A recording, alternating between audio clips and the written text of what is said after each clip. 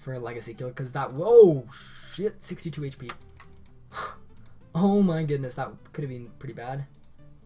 Go finish the job. There we go. There's a legacy. Oh, kill time. I can't. Oh, yeah, I can give you a kill time. 4 minutes. That's not too bad, actually, like, for a legacy kill. With tier 80s as well, like, I'm sure I could do, like, a 220, 230 kill with, like, a Noxious Scythe, maybe. Oh my god! Oh my god, are you serious? How's it going, guys? It's Ryan here, and welcome to probably, like, the middle part of episode number 4 of the Road to the Queen Black Dragonling. I just made some absolutely mental gear upgrades. I spent about 110 mil, but check this out. We now are going to be using full Torva with the Razorback gauntlets. Full Torva, which was about 80 something mil, something like that for the whole set. I can't click properly. Full Torva, just because an extra 10% DPS makes a massive difference, and I want some faster kills. I figured if I'm going to be there for a while, it's worth investing. Now, if you're wondering why I'm not using Malevolent, that's another pretty good question.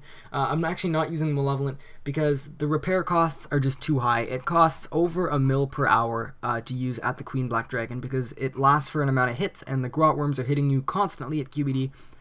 So for that reason, yeah, we're not going with the brawlers.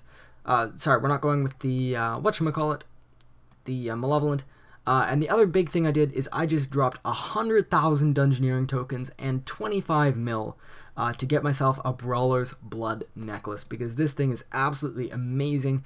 4.4 strength bonus, as well as basically a blood siphony healy thing that's going to be great at the Queen Black Dragon, as well as Calphite King and some other places. Now, I know that the effect doesn't actually work on the QBD, but it works on all the grot worms as well as the tortured souls, so it basically kills them for you while healing you, so it makes a massive difference. Very helpful there. So yeah, I'm super excited to go kill some Queen Black Dragon. Alright guys, it is time to figure out if all this gear, 105, 110 mil worth of gear, is actually going to make a difference. I'm hoping it does. It should make a very significant difference, but I guess we will very soon find out. I guess I could have gone with a Steel Titan. But yeah, I guess we'll see what the hits are like, and we will hope that they are good, because if not, that's a lot of money down the drain. But really, the 10% extra damage, at least 10%, should make a fairly significant difference. Here we go. Let's degrade all the Torva on the first hit. Get all the chat messages. There we go. We have been degraded. So yeah, let's see how this goes. Let's just, you know, go ham a little bit. But yeah, I'm not expecting like a personal best, fastest QBD kill ever first try, but I'd like to see some decent hits, kind of like that 4.1k. That was a nice little hit. And I also want to see the blood necklace in action as well, saving me some heals, although that'll only start working once grot worms start coming. So for the moment, I guess the blood necklace is useless, but it won't be eventually. And also, let's filter the game. Sake of having not spam everywhere. Kaboom, kablammy, kablammy, kablammy, kablammy. There you go, phase 2 down. I don't know. That's relatively fast, but it's not like blowing my mind fast so far. But you know, no food used, that's always good too. And dark. Great. Just great. There's the blood necklace healing me 500 hit points right there. Get some more grot worms out. Oh, that's gonna hit me. Yep. How did I know? And for the last phase, oh souls. Whatever. I'm tanking that.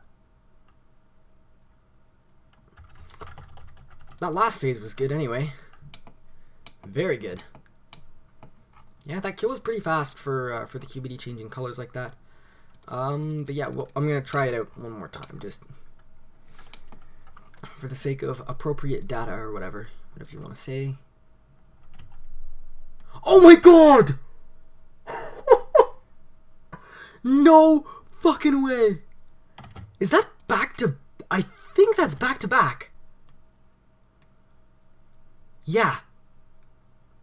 That's back to back. Dragon Kite Shields.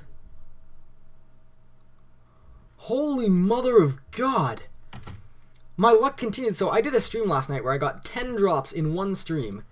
And then I ended the stream because, okay, we can't top anything anymore. That's ridiculous. And we ended it off with a Dragon Kite Shield. And I'm pretty sure that's a back-to-back.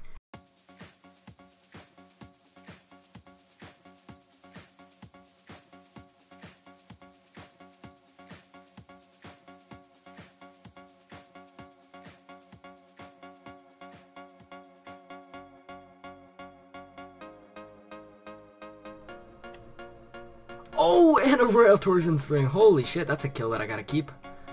Wow-wee. Oh, look at that, guys. Visage #1. Everyone in the last episode was like, what the hell, why don't you have any visages by this point? Well, now we have one. I totally agree. It had been a really, really long-ass time.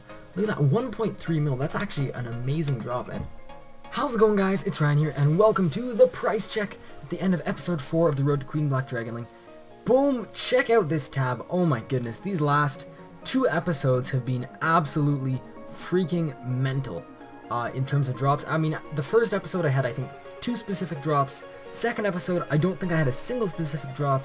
And then the last 2 episodes, we've had like 12, 13, 14, whatever it is. It's been absolutely insane. As you can see, 1600 dragon bones. What does that mean? That means exactly 200 kills right on the button. So we're gonna add, actually, you know what I should do? 1 second. Sorry about that, we're back. That way Mike can do the coin pouch thing and it'll work. But as you can see, this episode we got the first Visage. I think we got both Dragon Kite shields as well, which is pretty ridiculous. I'm pretty sure we got both of them this one. One of them might have been the tail end of the last one. Either way, let's grab everything and then hop into the price checker, so I'll be back in a second. Okay, here's everything. Let's open up the price checker and check some prices. 46.4 mil. Oh my goodness, guys. I'm making bank in this series. This is amazing. Obviously, the Visage is quite nice. Same with the DKITES. It's always a nice drop. Better than usual loot. But, I mean, it's really adding up now. 4.3 mil just from these guys. I'm not going to go through absolutely everything.